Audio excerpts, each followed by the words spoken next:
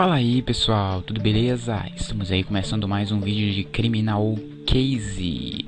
E como vocês viram aí no começo do vídeo, eu jogando aí uma cena do crime, né? Mas sem voz. Por que sem voz? Porque eu estava sem microfone naquele momento que eu gravei, então decidi deixar sem voz para ficar mais legal. Pois é, eu fiz ali a cena do crime porque pensei que ia aparecer alguma coisa e a gente tinha que começar e esperar algumas horas. Isso é tenso, você sabe por quê? Aí tinha que parar o vídeo ia ficar pequeno e vocês iam reclamar. Mas eu fiz aquilo, mas saiu 2 pistas pra a gente gastar uma estrela, né? Bom pra nós. Então vamos aqui examinar esta carteira que a gente achou lá, como vocês viram aí no começo do vídeo. Vamos lá, uma estrelinha. Beleza, aqui está a carteira, tem algumas coisas aqui dentro dessa carteira que vocês estão vendo aí, né? E eu já achei, né, sem querer. Beleza, você encontrou uma fatura. Você encontrou uma fatura do Blue e Flamingo na carteira do Levin? É a boate do Marconi. Tem uma assinatura, mas a tinta está muito desbotada. Vamos mostrar essa fatura ao Marconi. Estou curioso para ouvir o que ele tem a dizer sobre ela. Eu também estou, cara. Vamos ver o que o Marconi tem a falar para nós. Vamos então aqui conversar com Tony Marconi. Encontramos uma fatura da sua boate na carteira do Levin. E eu duvido que tenha sido ele que a assinou. Está bem, você me pegou. Eu fiz uns negócios com os russos. Muita coisa. Estou começando a achar que você gosta mesmo de mim, já que fica voltando para me ver por qualquer motivo. Ok, para de vestir, amor. Queremos saber de quem é essa assinatura. Acho que vocês vão ter que descobrir sozinhos, porquinhos.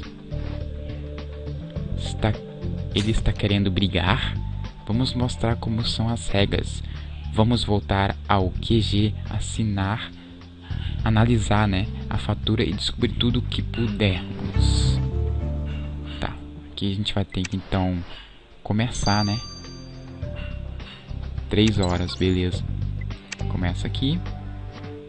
E vamos diretamente então aqui ver então o que tem esse relógio de ouro. Vamos examinar ele. Vamos lá. Por uma estrela, essas 2 pistas que a gente achou na cena do crime. Vamos lá. Achar então algumas coisas aqui.